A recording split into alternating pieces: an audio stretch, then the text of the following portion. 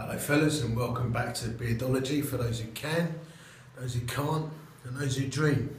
I just popped into a little church actually. I'm having a bit of a brew. Now, a little thing just occurred to me that occasionally when a man's having a mug of tea, and we do like a mug of tea,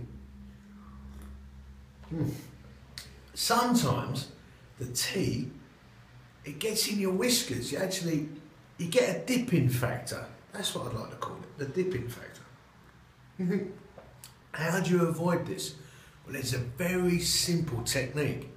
Basically what I do with a little beard trimmer, because I'm a man who likes a tight groomed beard as opposed to Nathan who's gone for the wild beard, what you can do is just get the little razor bit that flicks up and just carefully, once a week, give it a little trim just around the lip line there. Now you've got to be careful because you don't want to take a wedging lump out of it.